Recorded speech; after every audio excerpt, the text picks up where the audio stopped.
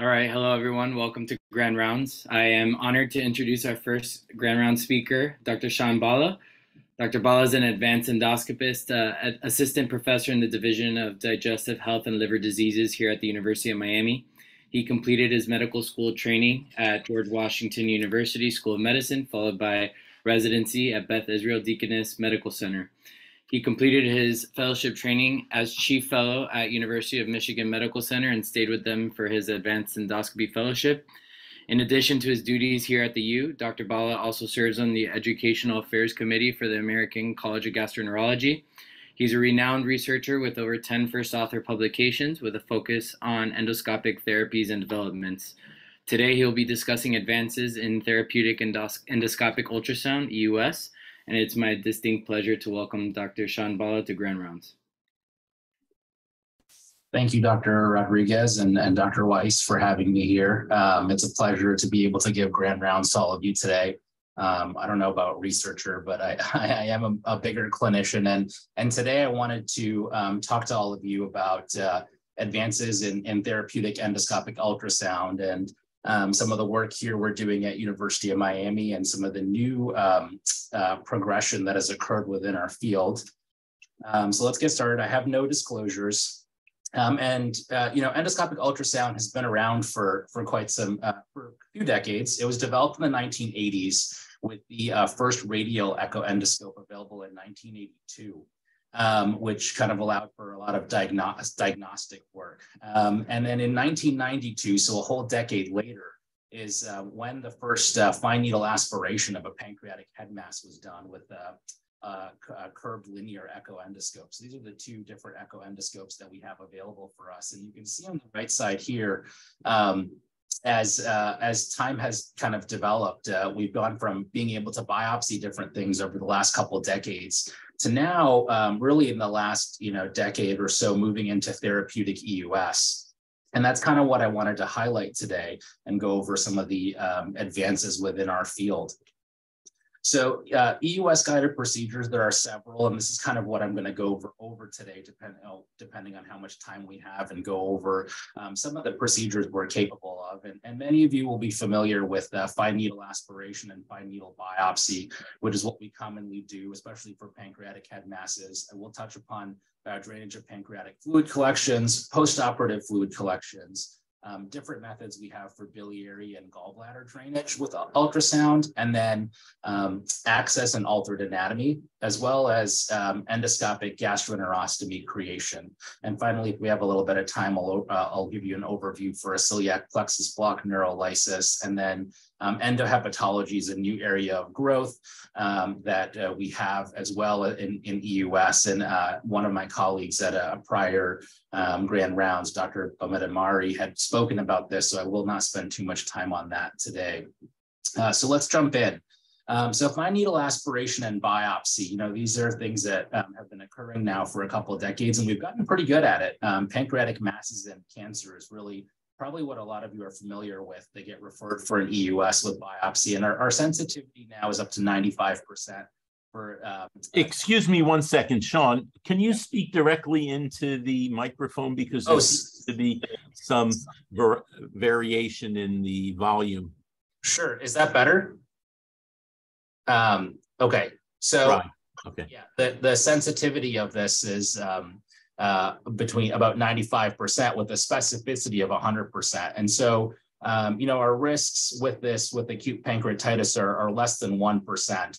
We can evaluate pancreatic cysts and get tissue samples and send that out for analysis. We can do lymph node analysis and do biopsies, as well as staging for esophagus, gastric, rectal cancers, and really biopsy nodes in the mediastinum as well as the abdomen. And oftentimes that if IR doesn't have a great window for these, if it's located near the GI tract, we can really get a good window.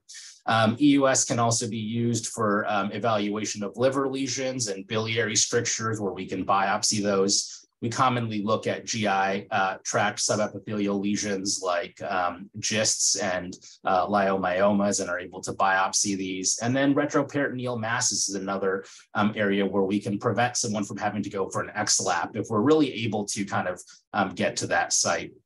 So, fine needle aspiration and biopsy is what the principles of therapeutic EUS have really been built off of, is being able to access a needle into a different location under endosonographic view.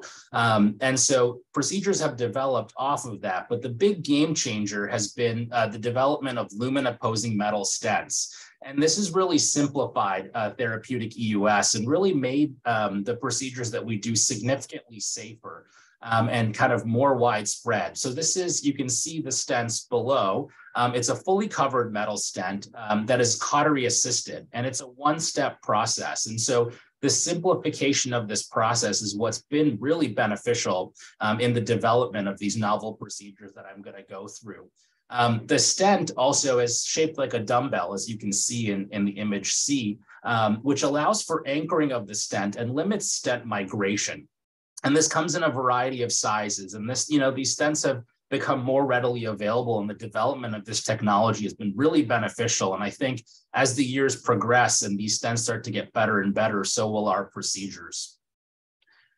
So the first thing I wanted to talk about was drainage of pancreatic fluid collections, which is probably where a lot of you have had some experience with therapeutic endoscopic ultrasound. So as you know, a complication for pancreatitis can be development of a pseudocyst or walled-off necrosis. And what can happen is these collections can, often be very problematic for patients. So the first thing is not all collections need to be drained. There are a lot of patients that will have resolution, but which are the patients that do need drainage? And I think one important takeaway for all of us is that symptomatic fluid collections are the ones that need to be drained. So whether it's causing infection, gastric outlet obstruction, patients have limited oral intake, abdominal pain, biliary obstruction, or development of portal hypertension. Those are things that we really need to look out for.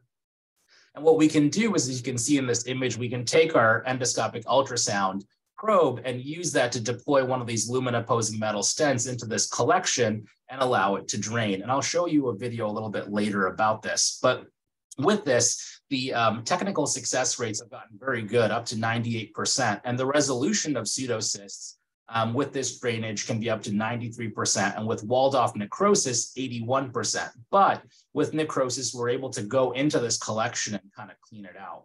So some recent literature about this, which has been showing the use of endoscopic evaluation, is the tension and extension trials, which came out by the Dutch group, the Dutch pancreatic group. And they looked at endoscopic transmural drainage versus surgical step-up therapy. And they followed these patients initially for 6 months, and then also came up with a recent follow-up study that came out for 7 years. And this has really changed the way that we endoscopically manage our patients. And I think the big takeaway for all of us is, between surgery and endoscopic management, there hasn't been any long-term differences in mortality or major complications. But the endoscopic side did show fewer pancreaticocutaneous fistulas and fewer needs for reinterventions. And so this has been kind of a big change in how we manage our complex pancreatitis patients with a real endoscopic approach. The other piece of literature that I want to highlight was also a recent study in the New England Journal of Medicine in terms of timing of this. And so they looked at immediate drainage, which versus postponed drainage. And really, we kind of look at a timeline of within 4 to 6 weeks of when to try to get to this fluid collection. And what they found is, in the group with infected necrosis, immediate drainage was not superior to postponed drainage in preventing complications. And actually, in the postponed group, you can see on the right side, they actually required less necrosectomies and less procedures. So timing is critical, I think, depending on the indications and how the patient is doing. But waiting and not having to rush into this is completely reasonable. So moving on from pancreatic necrosis, I want to move to endoscopic ultrasound guided gallbladder drainage. And so, for biliary drainage, the thing that we think of and the standard of care is ERCP for draining the bile duct. But historically, when ERCP fails, we often move to interventional radiology to do a percutaneous drainage. So as you can see, the first image on the right side, you have a drain going across the liver into the duodenum, draining the bile duct. EUS, however, can also be a good approach that is beneficial and has high rates of technical success that I'm going to show you today.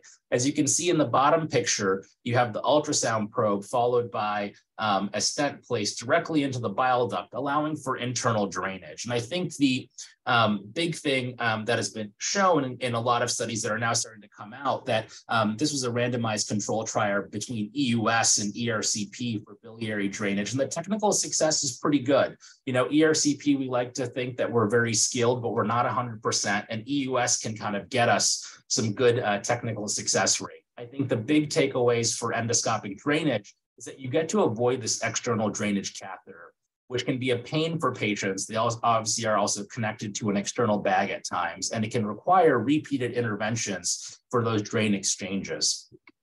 So looking at a little bit of data comparing EUS-guided biliary drainage with ERCP, when you look at clinical and technical success rates, the rates look pretty similar, which is good. You know, with any procedure, you want to make sure the adverse events rates are low, and they seem pretty similar with EUS and ERCP. I think the big takeaways were the re-intervention rates being a little bit lower with the EUS group, and the stent patency is another area that I want to highlight, which is an added benefit for EUS. Now, there's two ways we can access the bile duct, either going directly into the bile duct, which is a choledochoduodenostomy, or a hepaticogastrostomy, which accesses from the lesser curvature of the stomach into the left hepatic duct.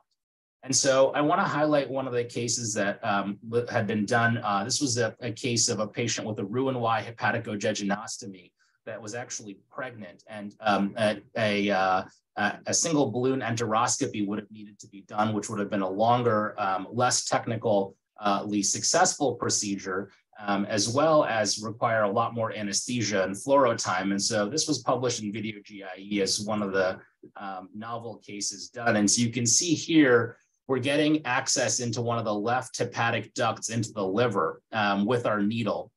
And as we get access through there, we then are able to inject contrast directly into the bile duct. And you can see there's a stricture here between the bile duct and her bowel. And so we use our guide wire to advance a balloon over, and we can really dilate that area and treat it. Whereas having to do this with a balloon enteroscopy would be a lot more challenging. And so this is our balloon dilation that's going into place. And then this is us placing our stents endoscopically, which worked out pretty well. And I'm going to show you a fluoro image here, which kind of captures what we did. And so you can see these are the stents that are going from her stomach all the way across her bile duct into the jejunum. And we have some metal stents and plastic stents. And so she was able to get through her pregnancy. And then once she delivered her baby safely, we were able to take all these stents out, and she did very well. And so this was kind of a novel approach to a complicated patient. Moving on to postoperative fluid collection. So, you know, these can occur in anastomotic leaks. You can develop subphrenic abscesses, hepatic abscesses, byelomas, and these can be really difficult to target. They can occur after a Whipple, after a Roux-en-Y gastric bypass, but really after any surgery. And historically, it's either been take this patient back to the OR or do a percutaneous drain on them. But, you know, if it's close to the GI tract, we should be able to have access. And as you can see in this diagram, this is an example of that. So there's been a couple of studies recently that looked at this. This was in surgical endoscopy this year that actually showed 48 patients with good technical and clinical success. 4 of them needed repeat procedures, and 2 had complications with intracystic bleeding. And in these situations, we still need assistance with IR. And this is another study that was published in GIE in 2020 with 75 patients that showed, again, a very good success rate as well. So, you know, I want to highlight this was done by our group here with Dr. Kumar and Dr. Amin, and this was a unique case of a transjejunal. So through the jejunum after a Whipple, draining an abscess that had occurred. And so post-operatively, this patient had developed abdominal pain and fever, and I'll show you some of the work that Dr. Kumar and our group was able to do here. And so you can see this large post-operative fluid collection that's developed, and really no great access site for IR. And so endoscopic drainage is what we proceeded to do. And you can see this big collection, which is adjacent to actually the portal vein, which is lighting up there. And you know, we're able to get needle access and send this fluid off for culture and tailor the patient's antibiotics based on the fluid that we had returned. And then you can see here our lumen-opposing metal stent being deployed, and it's being pulled back into the correct position across the jejunum into that collection. And what you'll see here in a second is kind of one of my favorite parts of therapeutic endoscopy was all this pus draining. And so, that's a good sign of clinical success for us. This patient ended up doing well after this drainage. We left the stent in place and were able to remove it after several weeks. So now I want to turn to endoscopic ultrasound guided gallbladder drainage. And so, building off of these same principles, this can be a good option for patients that are poor surgical candidates. And so the drainage of the gallbladder can be done either from the bulb or the gastric antrum. The good part about this is you have low rates of recurrent cholecystitis, which can occur with percutaneous biliary drainage. Since there is no external catheter, there's less post-procedural pain and lower risk of adverse events and re-interventions. And so in this diagram, you can see you have your gallbladder followed by a lumen-opposing metal stent kind of getting drainage directly into the duodenum. The other option we can do via ERCP is put a stent that goes all the way across into the gallbladder, but that can be very technically difficult. Looking at several case series that have been published on this, technical success rate is very good, almost above 90%, with some procedure-related side effects of pain, bleeding, and perforation, but those rates are relatively low. And there was this huge meta-analysis which was published earlier last year, actually, of 1,200 patients that kind of compared these studies of percutaneous drainage versus ERCP drainage versus EUS drainage. And I think the big takeaways here is that IR-guided or EUS-guided gallbladder drainage have the highest technical and clinical success. EUS out of the entire group had the lowest rate of recurrent cholecystitis, which I think is key. But IR actually had high risks of reintervention and unplanned readmission. And I think that, can be very problematic for patients. The takeaway from this is every procedure has its advantage and disadvantage. And between these three, selecting the technique based on expertise and patient preferences is very critical. This is another group of different papers that have come out looking at EUS versus percutaneous drainage. And as you can see, the technical and clinical success rates are both excellent with groups, but the adverse events are relatively similar in both groups. And so I want to provide you here with an example of what this looks like. And so this is a case that I had done of endoscopic gallbladder drainage. And so you can see the gallbladder here on the left side of your screen with some sludge. This was a patient with malignancy, a palliative patient that presented with pain and fevers. And you can see those stones that just flew across the screen there. And so here we are trying to find a nice window to kind of get into this gallbladder. And you'll see me puncture into the gallbladder really nicely and be able to deploy our stent and get good drainage here in a second. There you go. And we kind of will open up the stent and be able to create a connection between the gallbladder, and in this case, the antrum of the stomach, to allow the gallbladder to drain directly. So that's our stent opening up. And let's fast forward here. So you'll see some fluid draining out from the stent, which is what we like to see, and we're peering into the gallbladder there. And we're opening up the stent with a little bit of a balloon dilation, and soon after that, you'll be able to see kind of one of my favorite parts of this, which is a gallstone that's appeared. And in this case, we kind of left this and went back, and you can clean out the gallbladder in the future and remove those stones if necessary. But this was a great case of being able to avoid a percutaneous cholecystostomy tube in someone that was a poor surgical candidate. And this case worked out very well for us and for the patient. So moving on to access and altered anatomy. So Roux-en-Y gastric bypass patients can be very difficult for us to deal with endoscopically when they have either ampullary disease, need an ERCP, or need an EUS. So the gate and the edge procedure have actually been created. And so that, prior to this, the alternatives were either a laparoscopic assisted. So you take the patient to the OR, you put a port into their excluded stomach, and then you are able to do an ERCP. Now, that's invasive. The complication rates are higher. They have found increased length of hospital stay and increased cost, which I'll show you.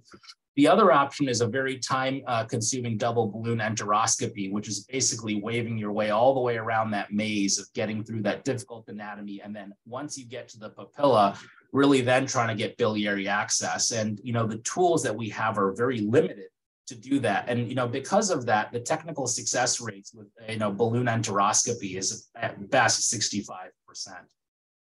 So in comes the edge or the gate procedure. And as you can see here, what this allows us to do is essentially do an endoscopic reversal of the gastric bypass. So we use endoscopic ultrasound to basically puncture from the gastric pouch into the excluded stomach. And that creates this connection, which allows us to do a traditional kind of ERCP or EUS with a more normal anatomy.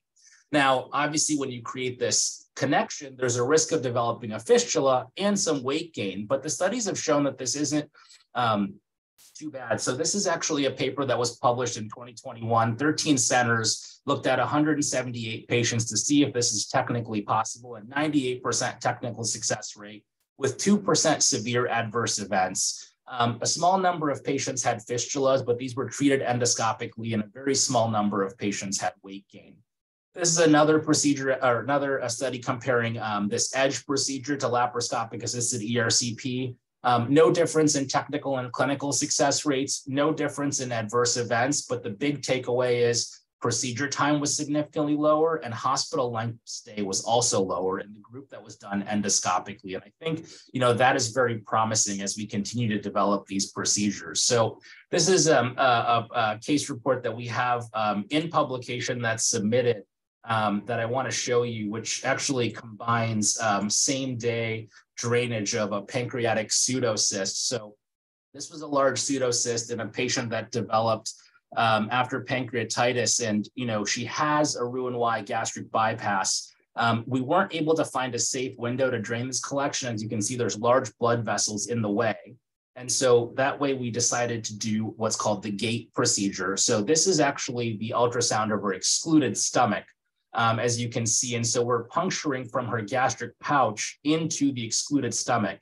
And now we're filling up contrast and fluid into this side under ultrasound and X-ray to see this. You're going to see our lumen-imposing metal stent get deployed, which is essentially going to allow us to create this connection between her pouch to the excluded stomach. So now that the stent is in place, we're going to see it deploy, and we're able to now have this connection going from the pouch into the stomach. So we've reversed her gastric bypass. We're going to drive our endoscope, the ultrasound scope, through here. And as you can see, we're going nicely through that stent, being careful not to dislodge it. And now we have better access to this pancreatic pseudocyst with no blood vessels in the way. So the patient was quite symptomatic. So we did this all in one step. And here we're deploying a second lumen-imposing metal stent to now drain this pancreatic fluid collection into the excluded stomach. And so again, this is one of my favorite parts, is when you see fluid coming back at you, you know you're in the right spot, you've gotten good drainage, and the patient actually felt immediate relief in recovery after this. And she really did well. And so we came back in a few weeks later, took these stents out, no fistula development, no weight gain, and she did really well. So the last major procedure that I want to focus on is EUS guided gastroenterostomy. So this is using endoscopic ultrasound to basically create an endoscopic bypass of the distal stomach and proximal duodenum. And we do this for patients with gastric outlet obstruction and patients with duodenal or pancreatic adenocarcinoma. The traditional and more approach is the enteral stent, so the duodenal stent. And that I will show you has its downsides. And this is in patients with poor surgical candidates. The big thing about this is it's one of our most technical procedures. As you can see here, we basically are creating this connection between the stomach and the small bowel. So looking at a couple of studies, this was published in GIE of this year, looked at duodenal stent and endoscopic gastroenterostomy. And I think the big takeaways are adverse events were similar. Clinical success was higher in the gastroenterostomy group. And then at 3-month follow-up, stent patency was better. And I think this is an issue in our patients with pancreatic cancer or malignancies, that those stents start to close up. Another study looking at enteral stents actually showed that the need for repeat intervention in the duodenal stent group was higher.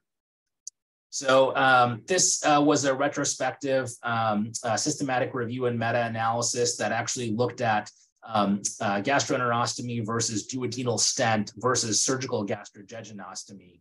And when you compare all these studies, what they actually found is between the enterostomy and the stent, the enterostomy group did better with clinical success. In terms of technical success when looking at the gastrojejunectomy surgically versus EUS guided, the surgeons did better in terms of technical success. However, the clinical success and adverse events were similar in both groups. However, the length of stay in the hospital was significantly shorter. Again, these are very sick patients with malignant obstruction and that are on palliation. I think getting them out of the hospital for a better quality of life is, I think, a big important part, which is what this procedure can do. So this is a video by my colleague, Dr. Amin, of one of our EUS guided gastroenterostomy procedures. So we're putting a guide wire down here into the jejunum, and we're going to follow that up with our nasobiliary tube. And so this nasobiliary tube goes down into the jejunum and basically allows us to fill the distal bowel with a combination of methylene blue, saline, and contrast. And what that does is it creates a window for us. And as you can tell, it's kind of sensing a pattern here is we need a pocket to get into. And so this jejunum is filled really nicely. We puncture with our stent. And as you can see, our stent is going to deploy, and we're going to get that into a very nice position here. And once we have that in position, you can see it opening up endoscopically, and we see blue from our methylene blue, which means we've made an excellent creation between the stomach and our jejunum, essentially creating an endoscopic bypass. And this, patient did very well after this procedure. I'll highlight to you here our upper GI series that we got the following day. And when you look at this, you can see the contrast draining through our stent into the distal duodenum/jejunum, kind of bypassing the traditional anatomy over here. And the patients are able to eat. And, for them, from a quality of life perspective, this is huge. And so, really, one more minute. I'm going to skip this and we'll go on to just my takeaways. Celiac plexus block and endohepatology are also areas of growth. We're also able to coil gastric varices. But what I want all of you to take home is that there's a wide range of clinical applications for therapeutic EUS, and it's only growing. It's an invasive way of doing procedures. It's a great option for poor surgical candidates. As of now, I think the future is really bright for this field. We've come a long way in the last 40 years. What's going to happen in the next 40 is, I think, going to be really important. Safe and high rates of technical and clinical success. Always have to talk about risk versus benefit with patients and patient preference. The future is promising with development of new techniques and equipment. And I think it requires expertise at a tertiary care center. And I want to highlight that we have this expertise here. All these procedures that I highlighted today were done by either myself or my colleagues, and we're all capable of doing that within our advanced group here at Creative problem solving is the name of the game, I think, in endoscopy and in GI. And so if you have patients in need, please call us. We're always willing to help. Here are my references. Again, thank you very much for your attention. Sorry for that little crash course, but I'm always here to help. That's my email and my phone number. Please call anytime. Thank you. Thank you, Dr. Bhalla. That was a very interesting presentation, and shows that you can get pretty much get your scope almost anywhere. And that's pretty impressive. Who do you train in this? Is it primarily the GI fellows that do a separate year of interventional, or do our GI fellows now are generally trained in this area as well? Yeah, so our general fellows, do get training in terms of being able to watch and experience these procedures, but EUS is one of those predominantly done in the 4th year. And I think you have to have a high level of EUS diagnostic skills before moving on to therapeutic EUS because of the technical difficulties. So a lot of the hands-on training is really reserved for our advanced endoscopy fellow in kind of the skill set. Thank you very much. Any other questions, please ask them on the chat. We'll now go back to Dr. Rodriguez, our chief, to introduce our next speaker. Thank you. Thank you, Dr. Bhalla. Thank you, Dr. Weiss. It's my honor to introduce our second grand round speaker, Dr. Abigail Koch. Dr. Koch is an assistant professor of clinical medicine here at the Division of Pulmonary Critical Care and Sleep Medicine at the University of Miami Miller School of Medicine. She completed her medical school training at University of South Florida and completed her residency training at Wake Forest. She then went to Johns Hopkins, where she not only completed her pulmonary and critical care fellowship, but also received her Master of Health Science degree in clinical investigation. Dr. Koch has an extensive research background, including peer-reviewed publications, book chapters, NIH grants, investigating COPD morbidity and mortality, to name a few. She has served as the Director of Clinical Operations for the pulmonary section at the Miami VA, including the directorship of the Pulmonary Function Lab and the Pulmonary Rehab Program. Today, she'll be discussing the updates on immune checkpoint inhibitor pneumonitis, and it is my absolute pleasure to introduce Dr. Koch to Grand Rounds. Hi, everybody. Hopefully you can hear me. Just let me know in the chat if there's any mic issues with my microphone as well. It's a pleasure to be here. Thank you for inviting me to speak. Again, my name is Abby Koch, and I'm assistant professor in the Division of Pulmonary Critical Care and Sleep Medicine here at the University of Miami. I have no disclosures, and as they said, we're going to talk today about immune checkpoint inhibitor pneumonitis. All right, so the objectives of the talk are to understand the associations between immunotherapy and pneumonitis, to understand current knowledge of chronic immune checkpoint inhibitor pneumonitis, and to think about future directions in prevention and early identification of ICI pneumonitis. So the good news is lung cancer survival has increased, right? We're doing better. We're doing better for multiple reasons. Among them are increased smoking cessation, lung cancer screening programs, which lead to early detection and advanced treatment options.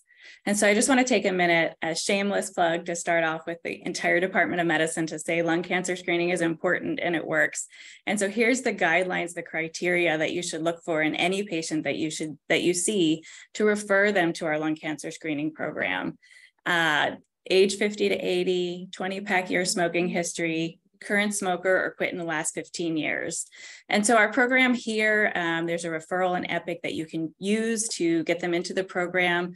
Our team will talk about shared decision-making and risk factors associated with screening, smoking cessation, and follow them to make sure that they get the needed scans and the follow-up based on those scans that they need. As a second part of this, we've also developed, since I've come on to the university here, a pulmonary nodule program for incidentally found pulmonary nodules, so that something shows up in the ER, somebody gets an inpatient scan of their abdomen, you see a little nodule that needs some follow-up, please send them to the pulmonary clinic. So those are my shameless plugs for my new screening program, and we hope to get a lot of referrals to that. But the main point of this talk is these treatment options and the advanced therapies that we're seeing, and that's the field of immunotherapy. It has really changed cancer treatment since I've been in training. We've seen the development of all these new drugs. You can see here, these are the FDA-approved indications for immunotherapies, and every time I give this talk, I have to check all the labels to see all the new updated indications because it's just constant. You know, I used to work at the FDA, and while I was there, we get weekly emails of all the new approvals. And unless you get that, it's really hard to keep up.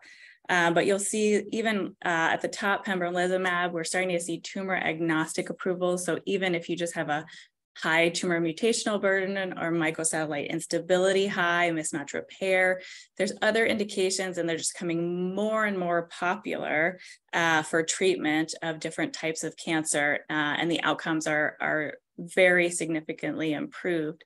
But along with this comes these sort of immune-related adverse events that we're going to talk about.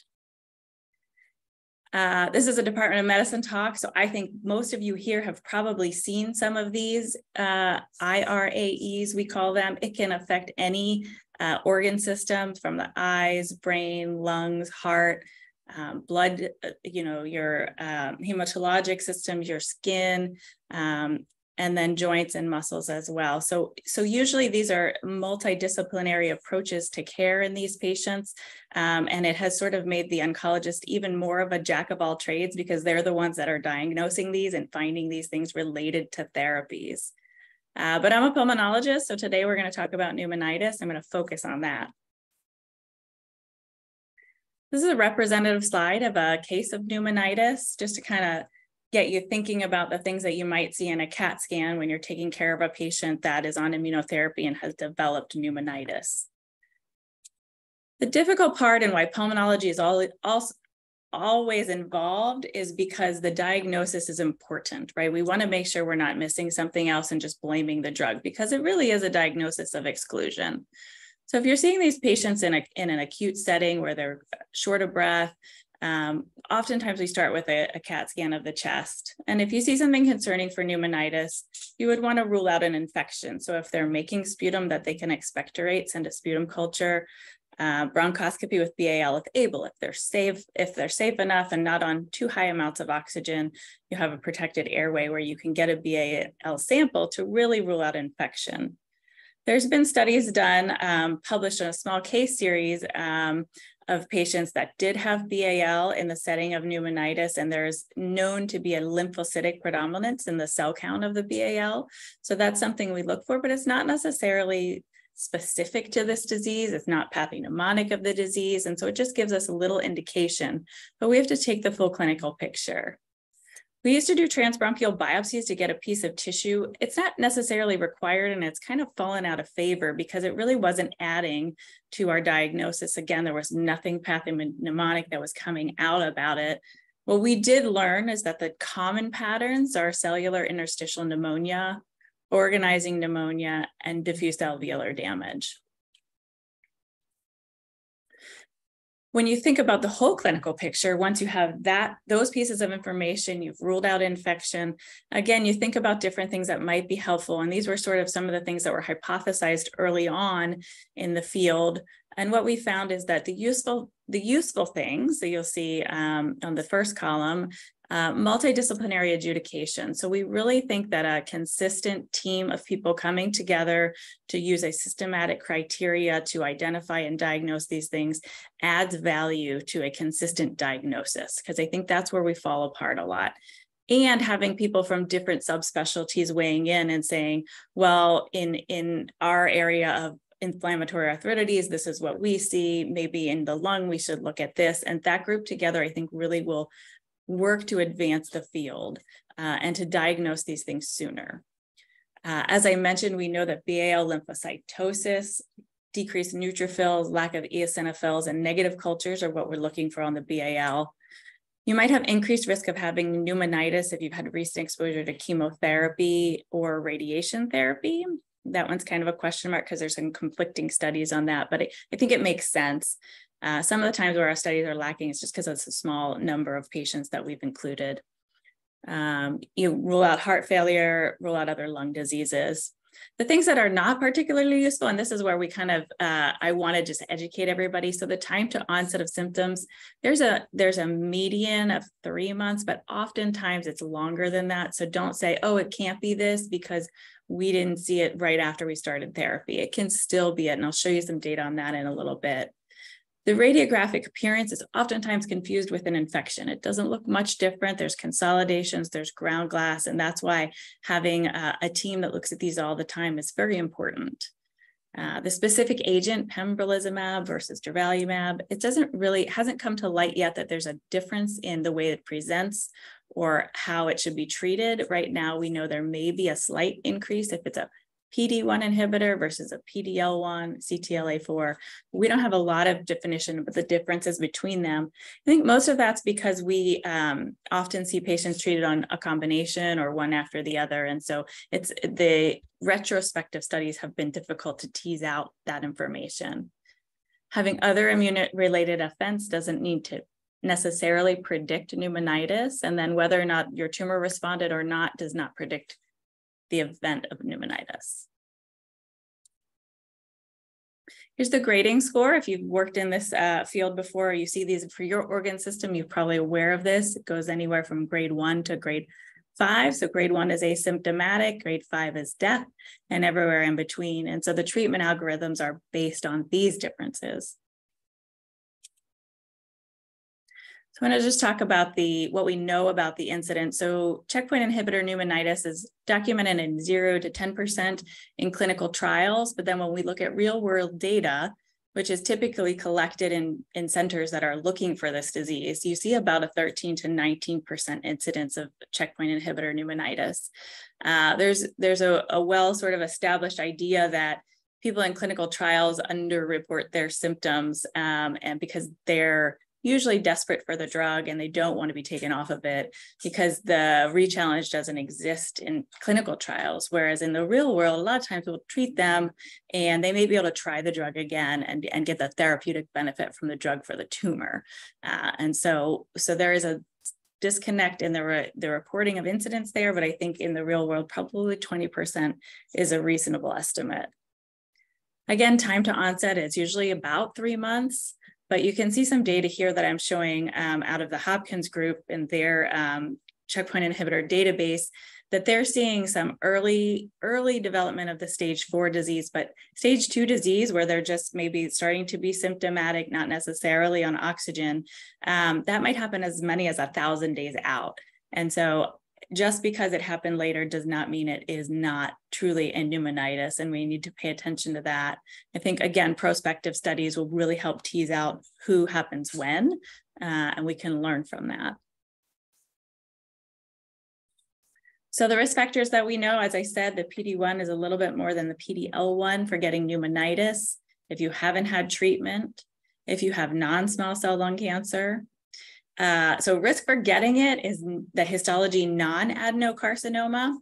You'll see later mortality is increased in adenocarcinoma, so a little bit different there. Higher tumor burden is a risk factor and pre-existing lung disease. And initially we thought just ILD, but now studies are showing that even with COPD and asthma, you're seeing an increased incidence here. And so thinking about that of, do we not give them a therapy? Do we pre-treat them with something? Where's this field going in those people with lung disease? And that's who I typically see in my clinic and ask for assessments for how do we go forward here. But again, unfortunately, in those that get it, the mortality is about 12 to 18%. So let's talk about the radiologic findings. As I said, they're pretty nonspecific, and that's why an organized group of people evaluating the cases every time is important. Again, these are small case series, 20 patients, 27 patients. That's kind of the level of data that we're at and that we're basing our decisions on, because the field is relatively new and people that are studying these true adverse events. But commonly you'll see a organizing pneumonia pattern or ground glass opacities. And if you see in the Venn diagram here, the larger circles are consolidation and ground glass opacity. So you can see why many people would think this is an infection and just keep treating with more and more and more antibiotics and not getting anywhere. There will be some septal thickening, some interstitial changes, some traction bronchiectasis that goes more with a true interstitial lung disease picture, but that is not the majority of cases in these case series. So again, these are just some representative images. This first one over here at the top is a mild pattern of an NSIP, a sort of interstitial changes in the periphery of the lung. You might see this in somebody that is still early, minimal symptoms or asymptomatic. You got a surveillance scan and you start to see it. It might indicate that you're going to look a little bit closer. But then it goes all the way to the next where you see a full organizing pneumonia pattern, or at the bottom here where we have a sort of hypersensitivity pneumonitis, acute interstitial pneumonia picture. So just a very different amount of changes in the lungs, and it's not necessarily indicative of the symptoms and how they're going to present. What we do know, so this one slide is our treatment algorithm, right? So everybody gets steroids. As long as you have a symptom, you get steroids. And the guidelines are saying to give a pretty high dose. I think in practice, sometimes we give a smaller dose on smaller people with less symptoms, but overall, we hold the drug We give steroids, and then as long as it's not severe disease, we will consider a re-challenge once they get better from the pneumonitis. You'll see in grade 3 and 4 here that you might add an additional immunosuppressive agent. And here's where we kind of want to think about that. So if you're not getting a response from a high dose of steroid in the first 72 hours, you want to start thinking about the next agent. And so what I do is typically think about IVIG or CellCept in pneumonitis. So the concerns about IVIG is that it's an infusion. Sometimes it's more difficult to orchestrate, where CellCept is easier to give, but might have a slower onset of action. And there is a sort of a risk of lymphoproliferative disorder development. And so you want to think about that in your patient as well. Some use of infliximab has been seen with sort of more of the colitis and GI things and as well as inflammatory arthritides, not as much in pneumonitis, but there are ongoing trials head-to-head in these therapies to see how the response goes. However, you could imagine that the recruitment is a little bit slow because these are rare occurrences overall. And so refractory pneumonitis treatment might take 4 to 5 months of therapy to see an improvement. And so we continue to do these second additional immunosuppressive agents in that realm. But then there's a new entity that we're kind of looking at, thinking about chronic pneumonitis. And so this is any time where you're off the immune checkpoint inhibitor on immunosuppression for greater than 12 weeks is your chronic pneumonitis. And interestingly, what we see is as you try to taper, usually you taper the steroid off over 4 to 6 weeks, and you hit that 6-week mark, you get down to about 10 of prednisone, and they'll be looking good, no symptoms, imaging is better, and then you stop the prednisone and they flare back up. And it really is interesting because it comes back in the same exact place, the same exact pattern on the CT scan is what we're seeing. And again, these are small case series. There was a study out of Hopkins that looked at 300 patients, 44 developed pneumonitis, but only 6 of them became chronic and 3 of them got better. 6 of them remained chronic forever. And so those 6, 5 were non-small cell lung cancer, 1 was melanoma. So it seems to be more common in a lung cancer population, but again, very small numbers. So the histology on those when they did have biopsies was organizing pneumonia, again, kind of similar to one of the radiologic findings that we're seeing. So I think the field itself, we now know, kind of more about the person this happens in. We know we don't want to take this therapy away from people. And now our goal, my goal as a pulmonologist, is worked very closely with the oncologist to work on prevention and early identification of not only those at risk, but of disease. And so historically, I would see people in the hospital that are on high flow oxygen, and it's already kind of, past the point where we get a lot of bang for our buck with the steroids. But if we identify them earlier, maybe a smaller dose of prednisone would work. And so we think about identifying comorbidities. We know lung disease, smoking, age, BMI, and functional status are good indicators. But what's more, is there something else predictive? Is there a lung function parameter like FEV1 or DLCO that could show if that's decreased at baseline, that you're to this level, are you more inclined to get it? And so far, the studies have not. Most of studies that have been done have been retrospective and do not have serial lung function collected that they could use to even understand this outcome. I think we all recognize this fatal toxicity and are very interested now. And so more and more of the trials and clinical trials are including this and looking at this information. We also want to look at biomarkers. So there's been work in the field looking at biomarkers, blood counts, cytokines, and proteins. So the promising blood counts that we've seen now is sort of a ratio. So it's lymphocyte neutrophil ratio, platelet lymphocyte ratio, and eosinophils. And so those are things are kind of trying to start to be predictive. But again, in these studies, they're looking at any toxicity ever, and it's not specific to pneumonitis.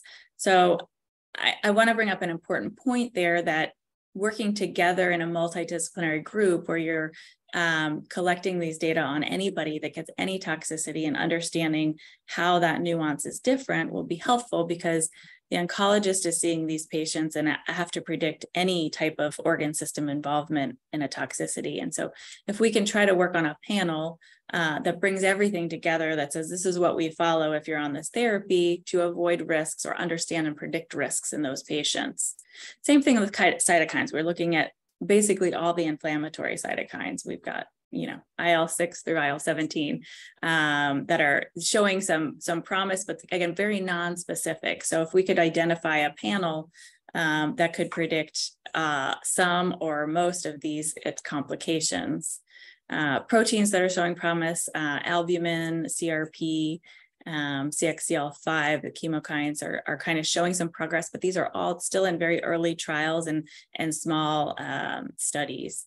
So I think where we need to go with biomarkers is a prospective collecting data study from time of diagnosis, before diagnosis, right? In my nodule clinic, I can get these people early, I get a diagnosis and we follow them. And I think it's that early of an indicator that we need to really understand what's going on in the patient as a whole. We're looking at genetics as well. So HLA genotyping, microRNA, gene expression profiles. We're starting to see some SNPs that are indicated of protective and risk factors. And so genetics is going to be a new forefront. We've seen some changes, more women getting pneumonitis than men in some small reports. There has not been anything in racial diversity differences in backgrounds or genetic race has not been studied. So I think those are kind of ripe for investigation and places where we could look. So summary and future considerations, it's a very early field in managing the side effects, right? We know now that the drugs are doing great things to treat the tumor. There's more and more every day. We have all these new approvals coming through. Now they're being used in the neoadjuvant and adjuvant setting. They're on maintenance therapy for a long time, being chronically exposed to these medications, changing to another one if one doesn't respond. And so these complications are going to continue to occur. And so I think we need to develop a systematic approach to diagnose early, treat in a consistent manner. And then we really need to move University of Miami into the forefront to be a player in this game and collecting the data in a thoughtful manner, in a multidisciplinary way, to kind of get these biomarkers and indications for where you might see risk, and think about different treatment options with less immunosuppression and, again, pre-treatment options. So if you're at risk, there's a lot of information in autoimmune antibodies in the field of the arthritises. And I think, thinking about something like that in the pneumonitis realm, we just haven't gotten there yet, but we could go in that direction next. And so I think it's an exciting time to be part of this. The studies are small, and so I think we can contribute a lot to the field. That is my talk. I just wanted to give you a latest update on everything as it's coming down the pike, but I'll take any questions now. Thank you, Dr. Koch. That was a really wonderful, clear presentation of an important topic. Let me begin by asking, are there any data that look at associations of complications? That is, you're looking at the lung specifically in pneumonitis, but for example, is there an association of pneumonitis and thyroiditis or adrenalitis or some other itis that could help us better understand mechanism of action and what tissues are more likely to be affected? Epithelial tissues for some, mesenchymal tissues for others. Any insight there? Yeah, so far there is no pattern of co-occurrence, and one does not predict the other.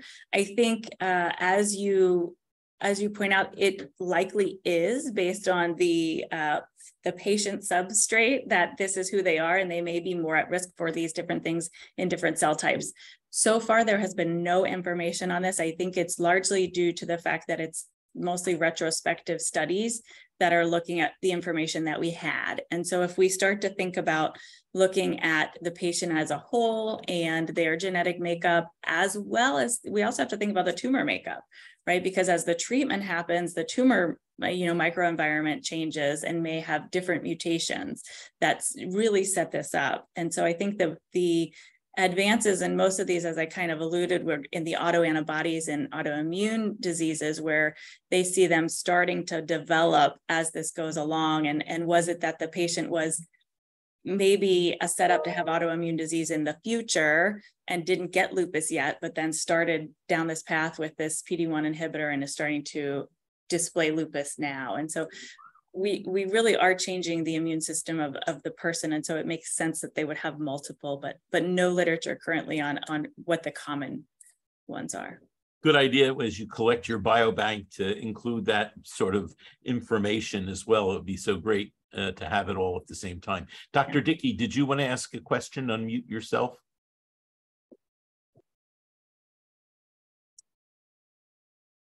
Well, let me read his question for you then. If there's any suggestion of interaction with intercurrent viral respiratory tract infections making it worse? Yeah, so it's a good thought. And I think that's what we're, always looking for with a BAL sample, to really truly get the viral, know if there's a viral infection that we can identify during that time. Not reported previously. And I think it adds a really important complication for treating with a boatload of steroids, right? So then we have to think about another way to treat, and it's an important point, but no, nothing known yet, but good thought. Okay, well, I thank both our speakers today for really stimulating Grand Rounds. Please check the chat for the link to this MOC and CME credit, and I'll look forward to seeing everybody next week, if not before. Have a great day, everybody. Thank you.